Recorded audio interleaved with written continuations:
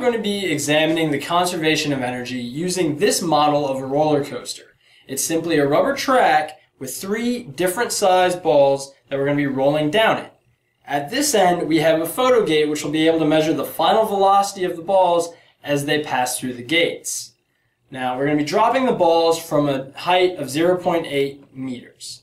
And as the ball rolls down the track, that potential energy is going to be converted into kinetic energy, with all kinetic energy at the end of the run.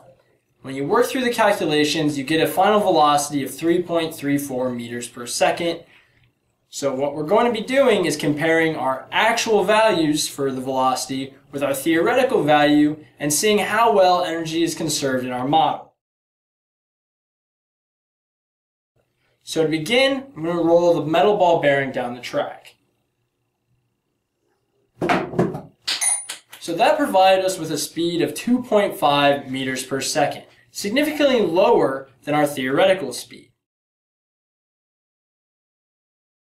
Now I'm going to use the wooden ball.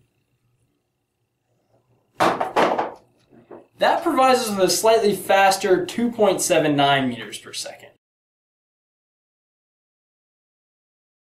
Now finally with the plastic ball.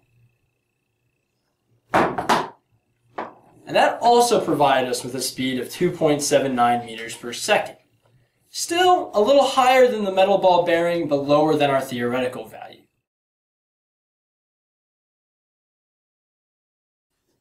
So why the difference between the theoretical value of our velocity and our actual value of the velocity?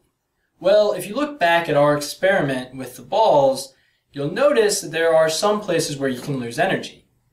It may be rolling resistance, the fact that the rubber track exerts a frictional force on the ball and you lose some energy there.